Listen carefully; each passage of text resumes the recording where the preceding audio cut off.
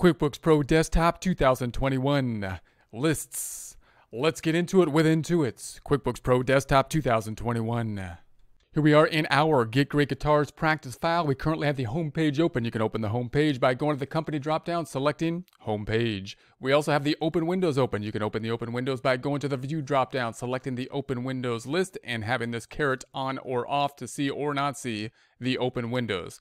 We're now going to be discussing the term list. Now remember, as we look at some of the terminology, you need to know terminology basically for QuickBooks and terminology for accounting. There's going to be some overlap. In other words, typically you have accounting terminology, which you're going to have to understand. And then of course, QuickBooks has its own terminology as well that that's kind of generated from the use of the software. So you have to understand both of those terms. We saw a little bit of this as we go when we think about the profit and loss instead of the income statement. When we think about what the term bill means as opposed to what invoice means, it's kind of different depending on, the directionality of whether you're going to be billing and invoicing and so on and so forth. Lists is another area where oftentimes people will be referring to particular things with regards to lists, and I believe the generation of that kind of thing is just simply due to the fact that QuickBooks put that drop down under lists here. So on QuickBooks Desktop, any kind of QuickBooks Desktop user, if you say lists,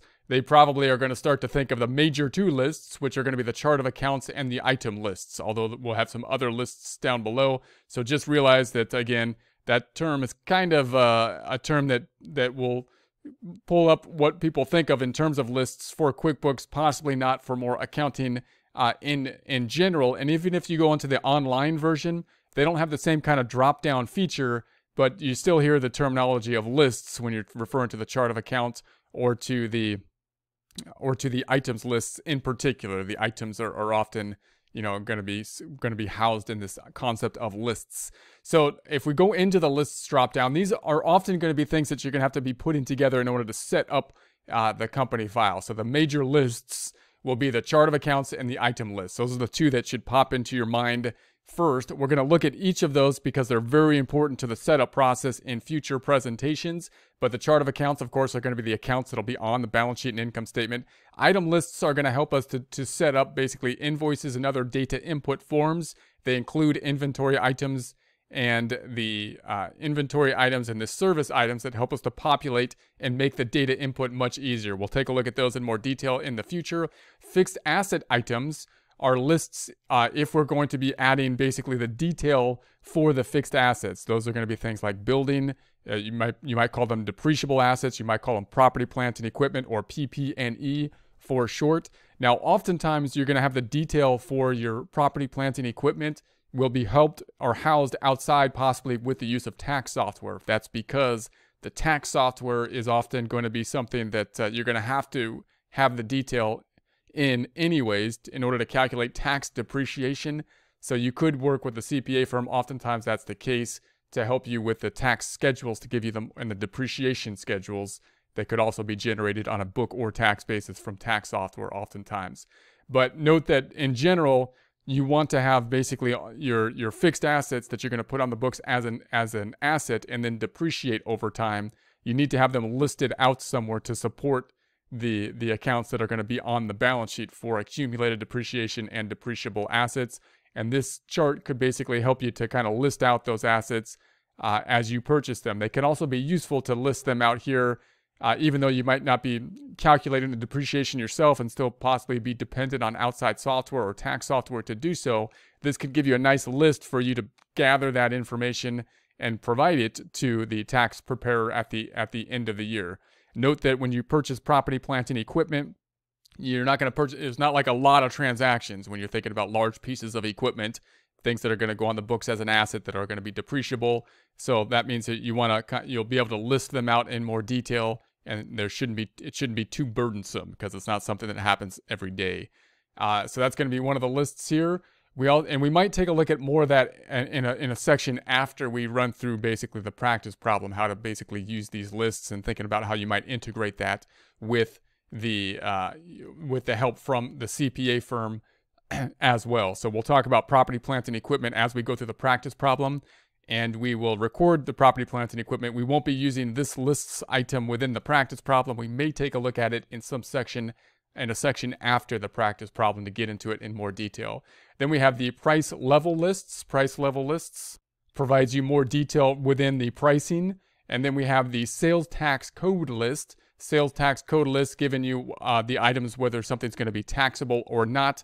We'll talk more about that when we set up the sales tax. So when you set up the sales tax, you have different items that you're going to have to use to set up the sales tax. These help you know if something is going to be subject to sales tax. So it's like a list that helps you out to set up other lists. So for example, if I was to go into lists and look at the item lists, such as inventory items and sales items that we sell, if I look at an inventory item down here, if I go into the inventory item, it's indicated here that it's taxable. So that's going to be a taxable item, as we saw in our sales tax code. So tax indicates that it's taxable. If I go back to my item list and I look at a service item up top, then it says, it's non-taxable. So that's what those sales tax items do.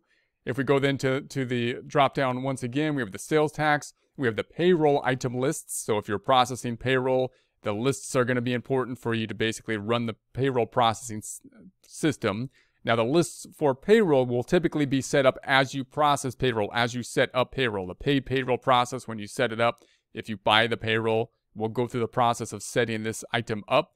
And then if you do the manual payroll, you'll basically be setting these up as you go, at least as you add employees as well. So we'll actually take a look at setting these up when in the practice problem on the manual payroll. If you want to see the paid payroll, we might have some more information at the end of the practice problem so you can get some more detail on those. But again, lists are supporting the processing of the transaction, the running of the payroll, and making that, they're kind of the things behind the scene that makes the payroll process a little bit easier to do, because the lists will help you determine where certain things are going to be recorded on the on the financial statements, on the balance sheet and the income statement.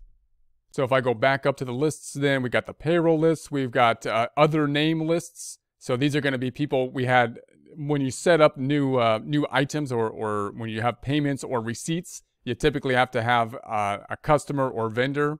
So you could set up when you pay someone or receive a deposit. Usually when you get money from somebody, it's usually you set them up as a customer.